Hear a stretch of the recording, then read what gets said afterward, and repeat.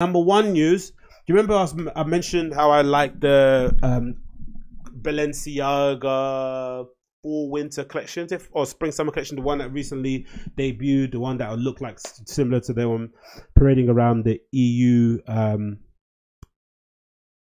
building or something. It was all in blue, had that massive kind of bell dress everyone was wearing, and they had these amazing shoes there that I didn't know what they look like. They look like biker boots.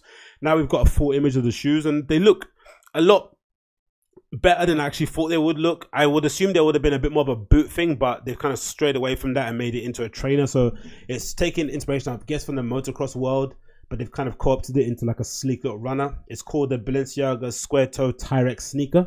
Sci-Fi Designs, the article here from Highest Snobiety says the model is called the Tyrex. The key features include the Tyrex sneaker looks something out of sci-fi film, and it's constructed of many overlapping rubber panels that create an almost anatomical design. The name of the sneaker Tyrex is printed on square toe, and one of the defining features of the crazy design. It's going to release in 2020 in January.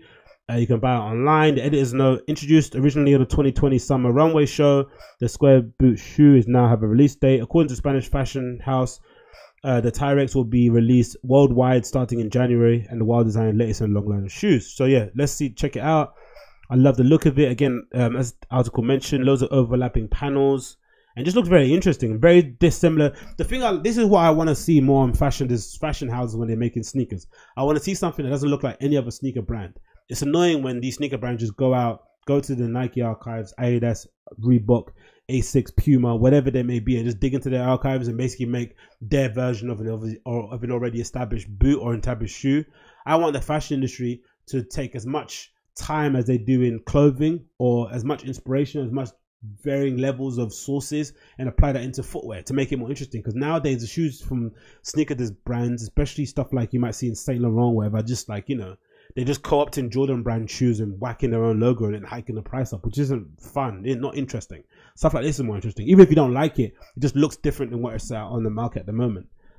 So it comes in this neon green, neon yellow sort of colorway, an all black, triple black colorway with like a little gray accent at the back, and then you've got this sort of like faded combination of like silver and black. That's again taking inspiration from, I guess, the motocross world. So they probably took an idea from a jacket somewhere and basically implemented that into like a boot, into a shoe.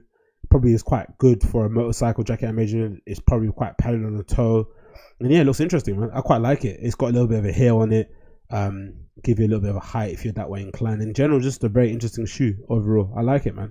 And just see what it's going to be priced at.